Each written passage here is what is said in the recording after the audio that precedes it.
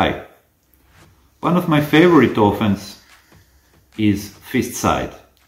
I run it over 6 seasons right now, and it always creates me great results. That offense was installed by Coach David Blatt of Maccabi Tel Aviv 2013-14 campaign, which bring a lot of success to Maccabi team. I saw that offense in, as said, 2014, and I immediately installed it in my team, which I coached at that time, Chemcats in Germany. And since then, I run that offense in every team.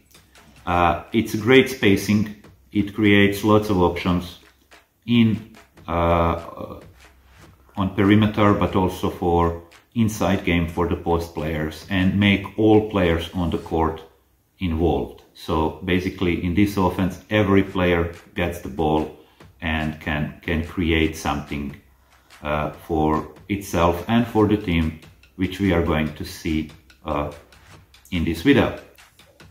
So the offense starts with a screen, one big man for another, while point guard cuts. Then we had the first handoff with the wing player, and comes the second handoff with the second wing player, who tries to create something out of the pick and roll, which happened right after the second handoff. We see this, how it goes in slow motion. So there is a handoff, there is another, and there is a great, maybe a little bit late, pick and roll, but again, a great solution and a great execution. This is how it looks in real time. So you see, it's a great spacing, great opportunity, and great chance to score. Again, in the real time. With a step back finish. Coach Pascal of Zenit ran something similar this year in EuroLeague against Efes, which had 2 handoffs and a pick and roll, but also used so-called Lithuanian cut. In the real time, it looks like this.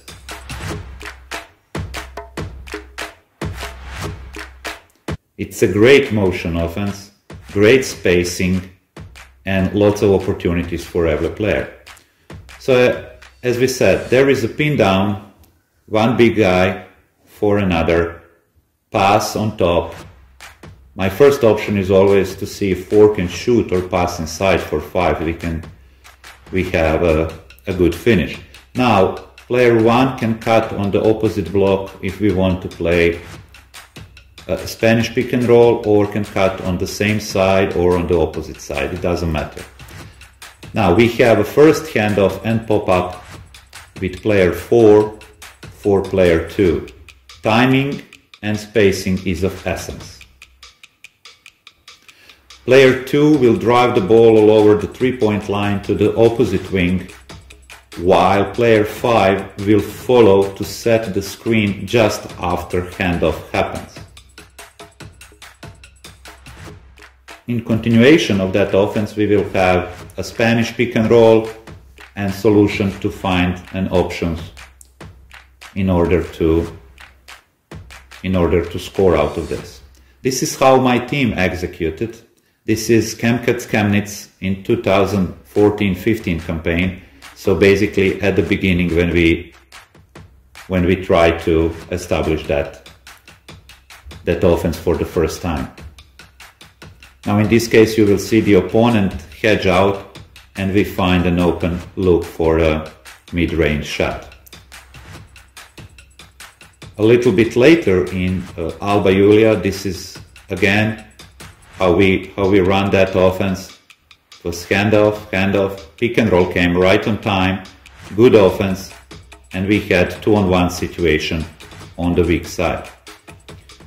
We run something similar while I was coaching in Snæfell in Iceland. Again, good opportunity and good layup. The women's team of Snæfell ran that very often, which was really good situation for one of my best players. She read and react that switch very good. You see the defense switch, and we find an open shot. We ran this offense very often while I was coaching in Albania, and it always create us some good looks. We run this offense with the Spanish pick and roll, which I showed earlier on the graphs. It creates us some good spacing and mismatches.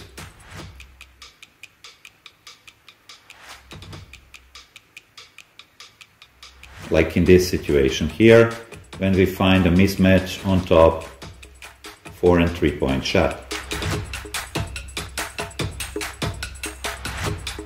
You see pin down, player comes on top, we have handoff and a pick and roll. The defense plays side defense, but we finish with a layup and 2 free throws. In this situation, you will see a good option out of this, because opponent try to go under the screen, which we punish with an open 3-pointer. We continue to run this offense this season in Super Etan with Kalmar Saints. With Spanish pick and roll option, you see we have an easy layup and the point guard wide open on the 3-point line.